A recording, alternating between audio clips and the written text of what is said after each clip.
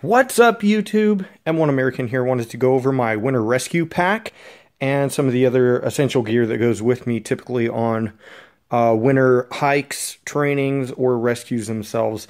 A lot of this is personal preference. Some of this is team associated, but none of this directly reflects the team I work with.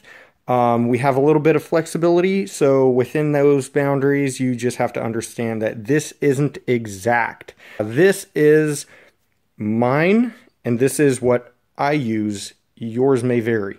However, I wanted to show you guys in case you're not into it and you wanted to know more, or what I use. So I'll briefly explain what all this is and a little bit of detail, but not too deep because there's a lot of stuff to go through and I don't want it to be a 10-year video. Okay, let's get into it. Okay, so we're going to go over some clothing essentials and kind of a layering system real quick. That right there is my team helmet.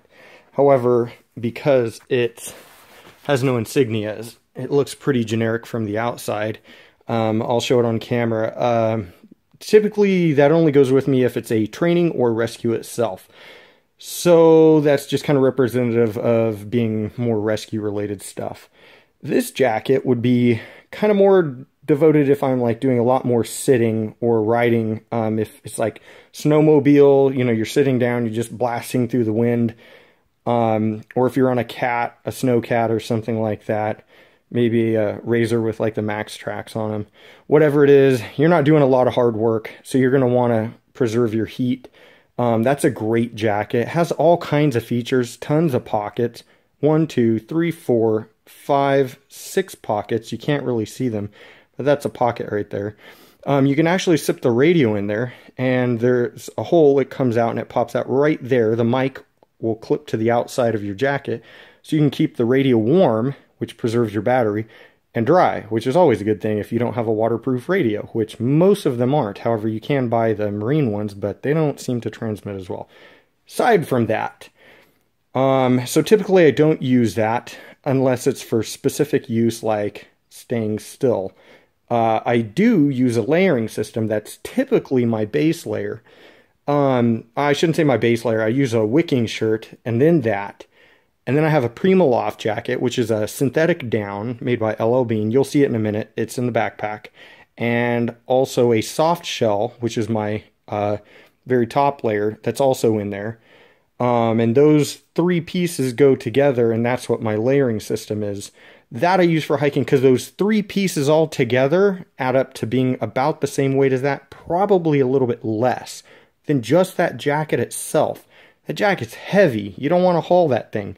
You're not going to hike in it. That thing is ridiculously hot to hike in. You sweat too much in that and then you're screwed. So, for your feet, typically I would wear boots, snow boots if it's really bad, not always. Some MSR, these are the Denali's. Those work fantastic. That's an older pair with the tails that clip to the back of them to give you a little more flotation when it's really powdery. These are OR, or Outdoor Research gaiters. Fantastic gaiters. Had these for a long time. Beat the heck out of them, and they work great. Good design to these. Excellent work, Outdoor Research. That's not a plug, by the way. I have no affiliation with any of these brands. These are just some cheap Big 5 gloves. I burn through them. Typically, I just wear the fingertips out, whatever. I don't want a pair of really expensive gloves. I rarely use them, but when I do, it's pretty abusive. So I really, most of the time, they're in the backpack, and I have a thinner glove. You'll see it in a minute. Rather than those. Those just if I'm sitting still, kind of like the jacket. You know, they just keep your hands warm when you're not moving. But if I'm hiking and active, I rarely use anything even remotely that thick. Then I have a chest rig, and I have a video on that itself if you want. Look down at the bottom, I'll try and put a link to it. And then a ice axe, which doesn't always go with me. It's a bit heavy. It's a lot of weight. It is a great tool. I would not call it an essential though. However, it does what it's supposed to do very well. And this is a slightly older model than some of the newer ones. This would be more for walking, passing glaciers, stuff like that. Works good as an anchor. and a picket and all kinds of other things. So it's really good at what it does, but it rarely goes with me. And instead I would more or less use the snow poles, the ski poles instead, which are strapped to the backpack, one on each side. And then the Avi shovel, which is on the outside, and the handle is buried around the other side. Over here, what you see is a sit pad. It's just a piece of foam, which is pretty wonderful, especially if you're in like something mucky, slightly wet, or you want to just save your knees, because it's really bad to kneel down on hard surfaces. You know, over time it wears your knees out. So another thing that you're not going to see in here would be a probe and a beacon. This is more for avalanche safety and rescue. Those aren't in here. Those usually I pick up at a cache for the team, with the team that I go with. So that stuff I don't have to pay for. Fortunate for me. So let's get into this backpack though. Okay, so on the outside of the pack it has a few pockets. It has a big one on top here. The Avi shovel is really easy to detach. It's just on a bungee cord. At the bottom, it just basically, the two bungees basically pull together and it keeps it in, but it's really fast to come out. No, it's never fallen out. It doesn't get hung up on anything because it's on the back side and it sits pretty flush. Old shovel, made of aluminum, works pretty good though. Handle on this side. And yeah, I kind of have everything loose for the video to make this a little bit easier. I would typically have stuff cinched down a little bit better. That's that. It's about a little bit higher than my backpack, but there's another sleeve in here. It actually extends out twice as far. I don't know if you can see that, but fancy, right? And it's a pretty sturdy shovel at that. Like you can, I mean, no Avi shovels are really strong, but man, this thing, it can really do its job well. So anyways, on from that, have the ski poles. Come on. The collapsible ones, maybe I should have loosened that one more. It's that rubber handle hangs up on everything. Alright, so two ski poles, one on the other side. I'm not going to pull it out. It looks exactly like this one. The sit mat. So, pop quiz, does anybody recognize this? That yellow stripe should kind of give it away. And it's made of like a neoprene foam, right, with this outer bright orangish red surface. Both sides. What is it from, guys? Anybody know? 10 extra points if you can guess. Alright. I use it for a sit pad, though. Let's see in the comments if you can figure it out. Okay, for the rest of this, I have some stuff down in the side pockets, but really it's basically nothing. A pair of wool blend socks and a swath. Or stuff that you can make a swath. It's basically just a triangular piece of cloth, or two of them, and you can make a sling and a swath for, you know, hurt shoulder, arm, collarbone, blah, blah, blah, more medical stuff. So I'm not going to pull it out because it's just cheap cloth. That's all it is. But we're going to break into the top here. Spin this around. Oh, you know what? Real quick, though. So, as for this backpack goes, the backpack itself is really adjustable. It's phenomenal, actually. It's JanSport. I love this backpack. I got it from cheapandsteep.com. It was on a clearance or a sale. They do great sales. If you don't know Cheap and Steep, go to their site. They're a good site. You get addicted to it quick. Infinitely adjustable backpack. The pad's adjustable. The straps are adjustable. Pretty much everything's adjustable, and it carries weight very well. Not the biggest backpack. This I would consider more of a large day pack. If you're a rescuer, EMS, anything like that, and you do field stuff, outdoor stuff, good backpack. It's lightweight, carries well, holds a lot of junk. There you go. That's my review on it. I really like it. It was 150 bucks. I only paid about 50, 65, somewhere in there. I can't remember. Killer deal, though. Yeah, so since we're on that, I have a watch strapped to the shoulder strap here, and a whistle strapped to that one. Also, lots of redundancy. On my chest rig, I have a lot of the same stuff too. Also, strapped to the shoulder strap here is a water bottle. I do not do the whole Camelback system. I really despise those things. Now, I know a lot of people are really for those Pro Camelback, you know, the bladders inside. I don't like them. They're a hassle to clean. They're a hassle to put up with. For me, the water bottle's just as fast. It doesn't carry as much in that, but I have more in the top pocket. You say, hey, guy, you know, reach in the top pocket, swap me out a bottle real quick while you're walking. It takes no time, right? And then I have extra stuff on the inside of the pack. So plenty of water, but more than that, water purification stuff inside. All right, so on that note, let's get into the top pocket. Okay, so up in here, and we are going to remove this guy because he's just going to stab me this whole time. Up in here, oh, look, there it is. Extra Gatorade. I do like Gatorade. I have a lot of water in here as well, but Gatorade on the outside because that's typically when I'm walking. I'm doing a lot of work, hiking, hauling stuff in, gear, whatnot, people. But I have water on the inside of this, about 1.5 liters. So some cordage, and real quick, this is not to be confused with paracord. Paracord, in my opinion, sucks. This stuff weighs about the same. It's way stronger. Actually, I shouldn't say that. It's probably about 400 to 500 pounds. Paracord's typically about 500-pound test. However, this stuff, you can tie a knot in it so much better, and you can undo that knot so much easier. The reason for that is because this stuff doesn't crush. Paracord flattens out when you tie it in a knot. Oop, focus. Right? This stuff doesn't. That makes it a lot easier. The other thing is this is way more water resistant than paracord. Paracord sucks up water and tends to swell on knots and things and makes them a lot harder to deal with. Not only that, you got to wring it out before you put it back in your pack. This stuff, you can basically just run your hand down it, wipe the outside of the sheath off, and that's it. So pound for pound and cost, this is 100 times better in my opinion. If you're stuck on paracord, move on. This is where it's at right here, I'm telling you. Try it, you're going to agree with me. Some light carabiners. This is typically to attach things to my backpack or whatever I have to do. Maybe it's for hauling somebody out or doing, you know, setting up a rigging. But typically not for like climbing, although you can. They're rated to. But they're light, so I keep them in the top.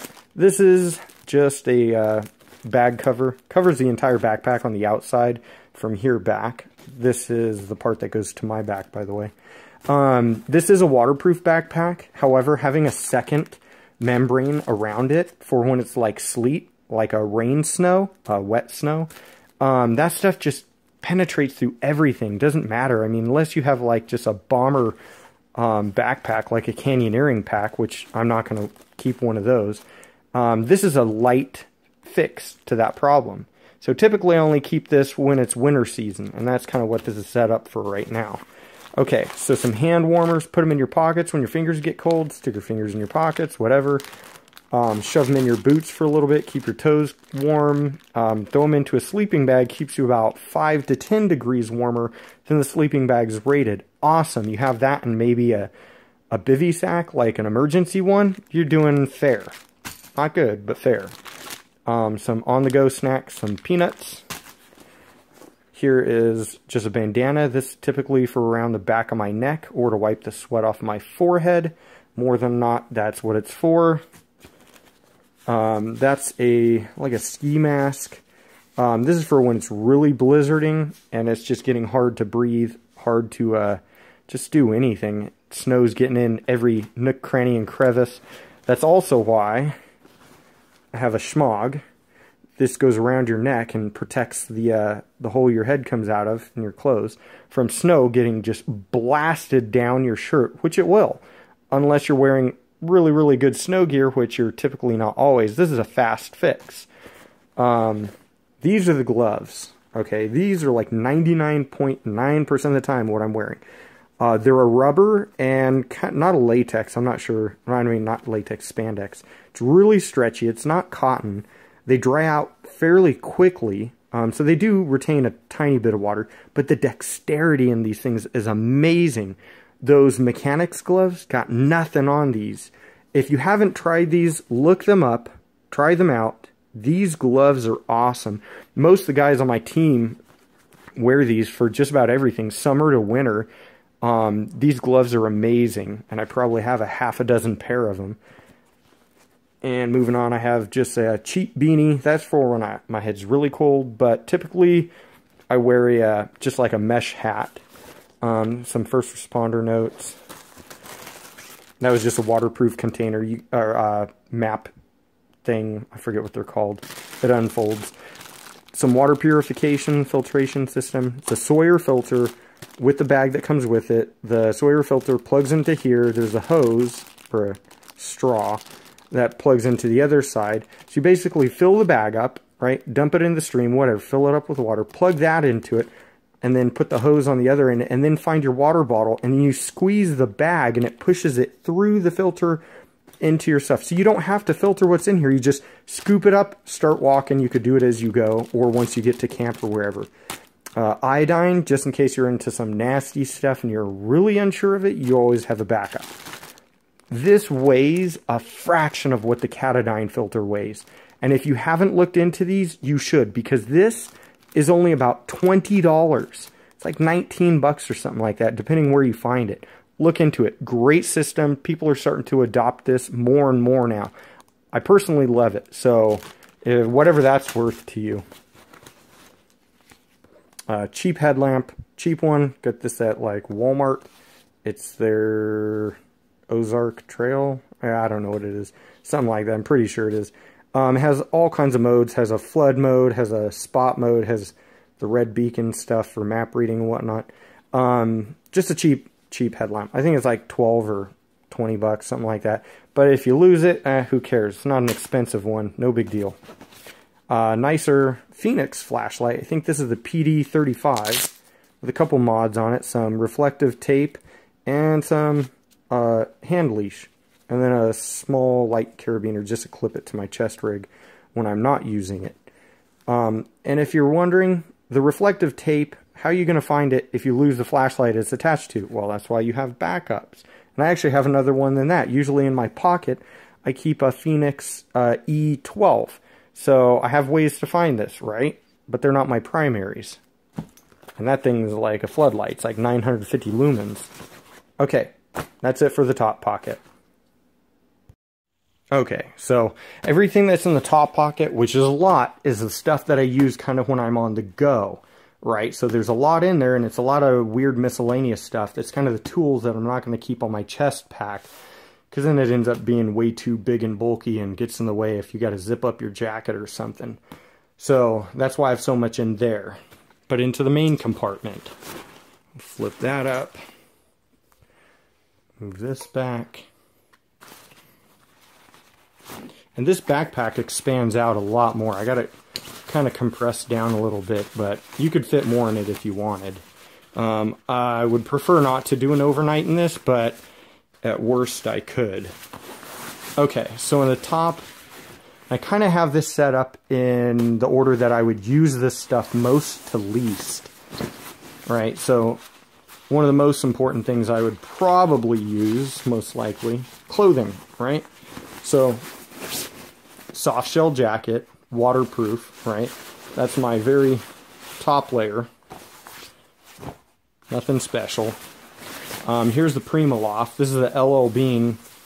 It's a Primaloft jacket. Great jacket, by the way. It's got a fluff up, but really like this.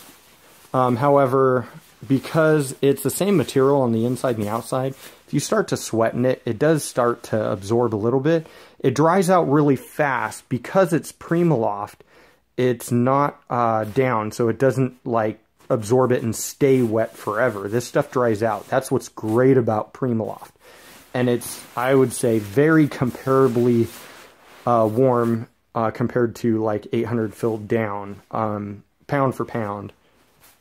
Good jacket though. If you're interested, you should look those ones up. I've been using this one for not quite a year now, but I do love it. Here's a just kind of a cheap foil emergency blanket tarp. Use it as a ground tarp. You can use it to wrap yourself up.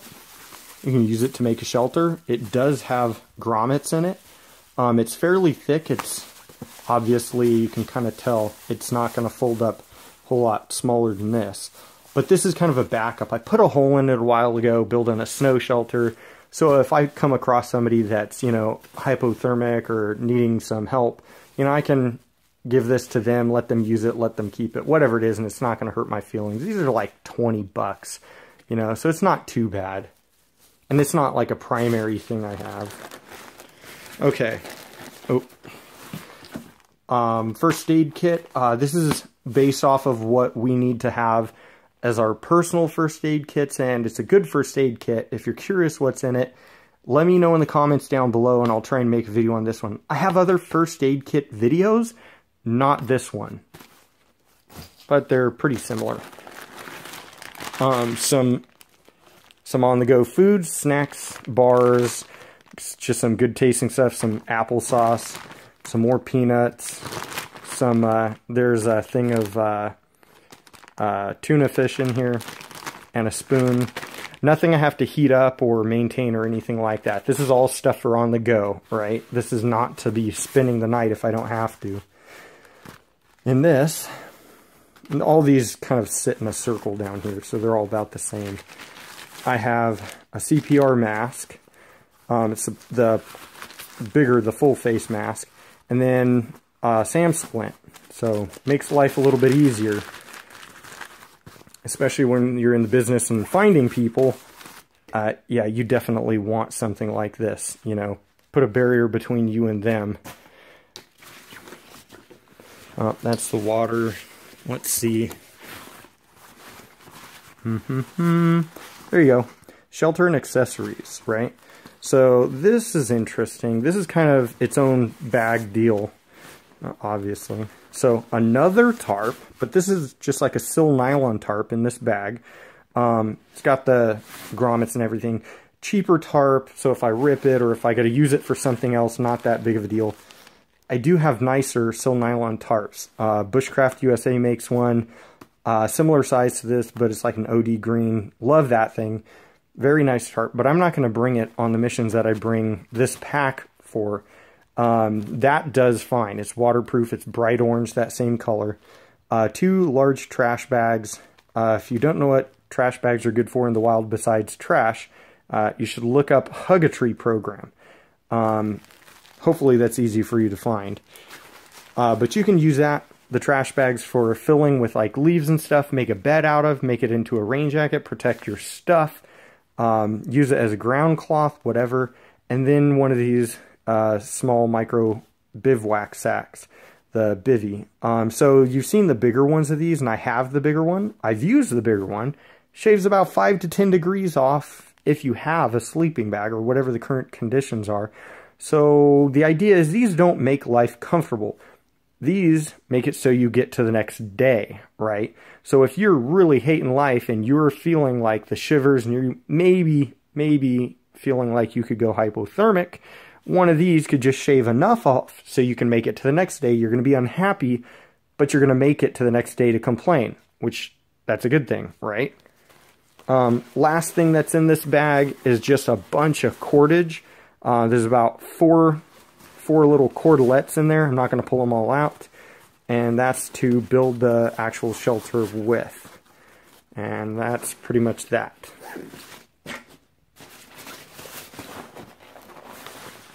Next up,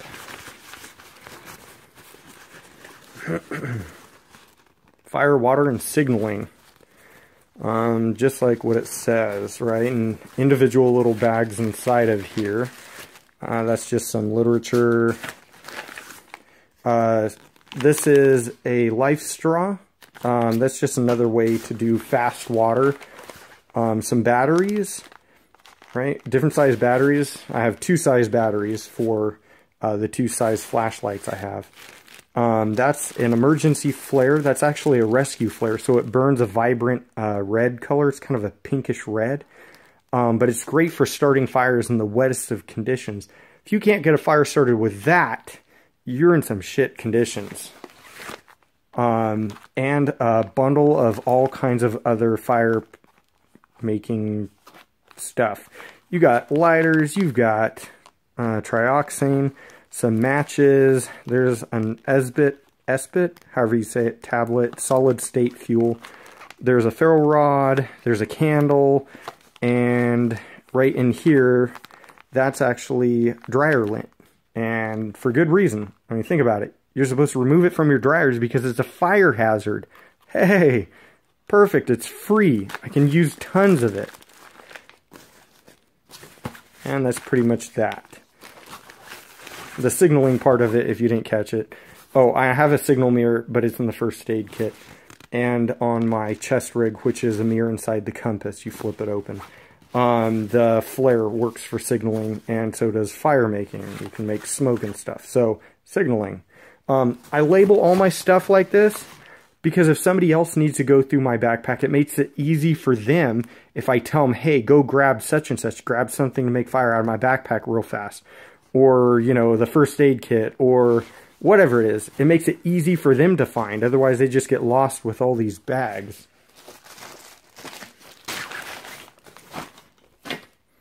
Okay.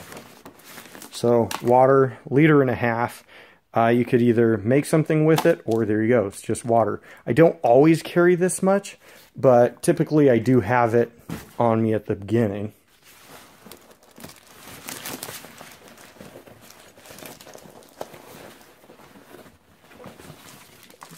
There we go.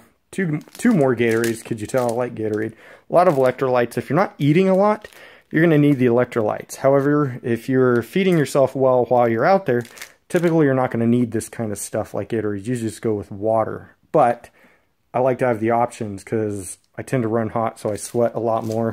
So it's good to have that. Replace it fast while you're on the go. You don't have to stop, take a break. This is an Alpine bod harness with an ATC. So it's just a standard harness. There's no padding. It's basically just a bunch of webbing. This is kind of bare minimum, even though they've gotten some lighter, more compact versions out now.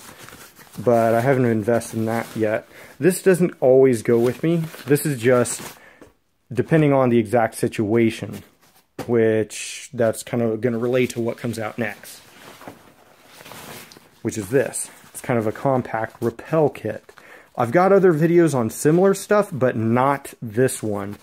And unfortunately, I'm not going to pull this whole thing apart, but there's some Dyneema webbing in here. There's this 6mm cord. Yeah, I think it's 5 or 6mm, I forget. And then there's a micro descender, rappel device. It's like a figure 8 with ears, some carabiners. That's a tib lock. That's so you can ascend back up or stop something, or you can make a pulley system.